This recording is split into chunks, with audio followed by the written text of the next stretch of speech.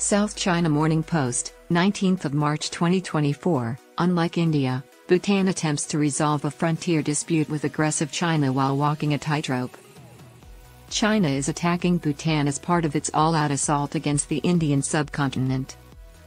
Analysts have stated that Bhutanese Prime Minister Tshering Tobgay's recent visit to India, which coincided with ongoing border negotiations with China, highlights the kingdom's cautious diplomatic strategy to strengthen ties with New Delhi without inciting Beijing.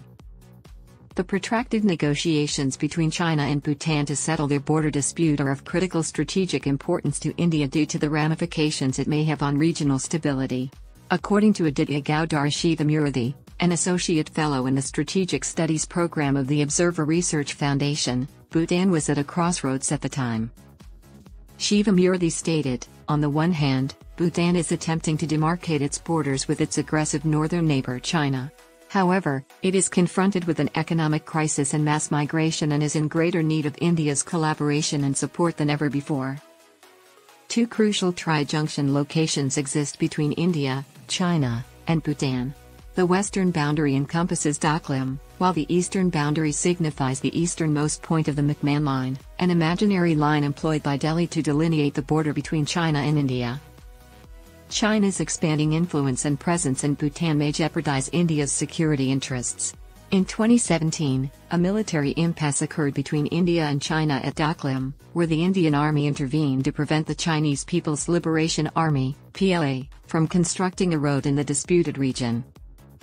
Bhutan and China maintain conflicting territorial assertions regarding the area, with Bhutan claiming Doklam as its own and Beijing incorporating it into the Donglong region. The two-month standoff concluded in August 2017 following diplomatic negotiations among the three nations. China halted road construction, and India retired its military forces. However, ongoing Chinese construction of military infrastructure in the region has been disclosed via satellite imagery. Shivamurthy, an authority on security and strategic developments in South Asia, stated that Bhutan was eager to resolve its dispute with China. Bhutan must resolve its disputes. India knows there is no alternative B. In fact, India has been kept abreast of the negotiations developments regularly, he stated. Bhutan and China inked a three-stage roadmap agreement in 2021 to accelerate boundary negotiations. After the 25th round of the talks in October last year, they agreed on principles for a collaborative technical team to demarcate and delimit the boundary. Shivamurthy stated that the purpose of these discussions was to ease India's concerns as well. Contracts with China will continue. That will not alter. Bhutan cannot disregard the economic and military power located to its north. However, its objective is to ensure that the interests of India are upheld, he explained. Position of strategic importance. Bhutan, a minor nation positioned between two major powers, plays a geopolitically significant role in the area.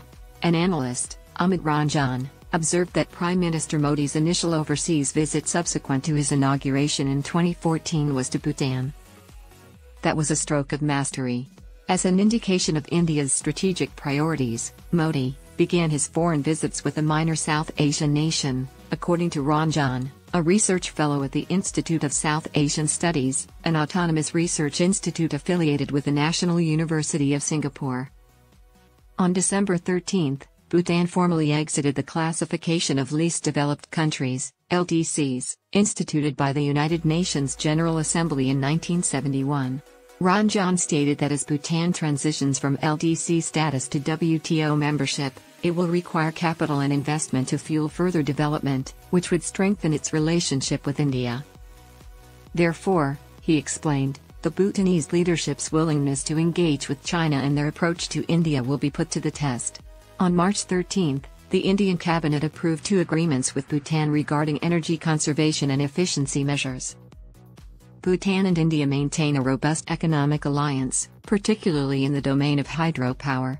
India is the foremost foreign investor, most significant trading partner, and largest importer of Bhutan's surplus electricity, which accounts for approximately 40% of the country's revenue. India has pledged to increase its aid in Bhutan's 12th five-year plan, which concluded in October 2023, in addition to the 45 billion rupees, $542 million it contributed to the previous plan. The kingdom is constructing a 1,000 square kilometer green economic zone called Jalafu Mindfulness City along the border with the Indian state of Assam to generate employment and infrastructure.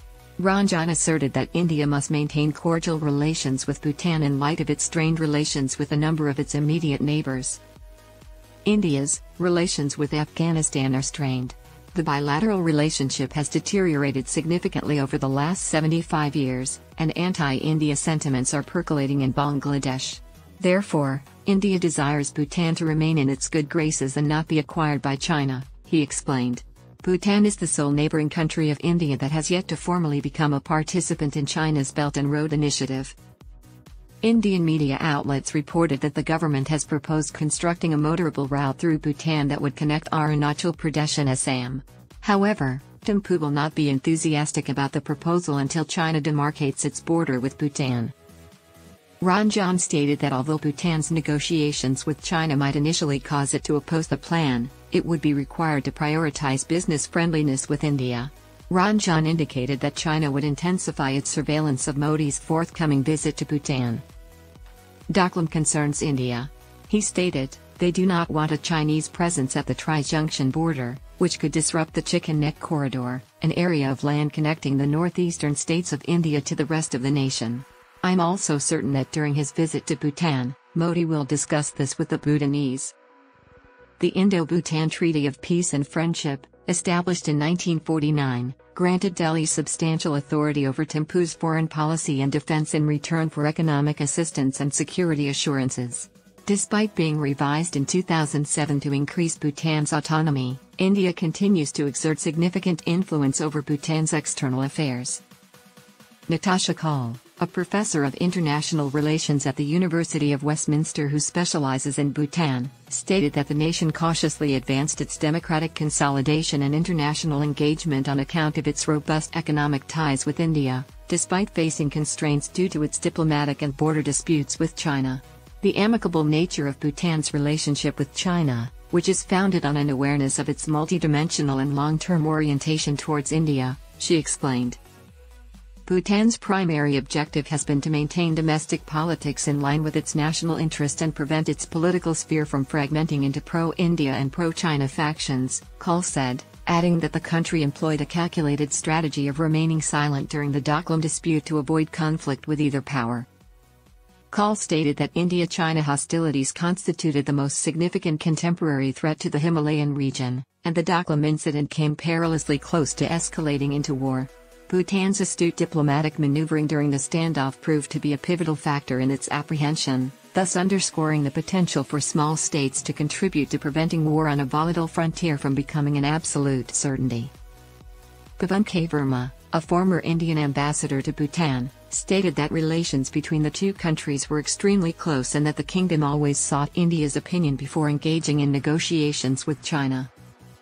Deliberations with China concerning matters of the border have spanned several decades.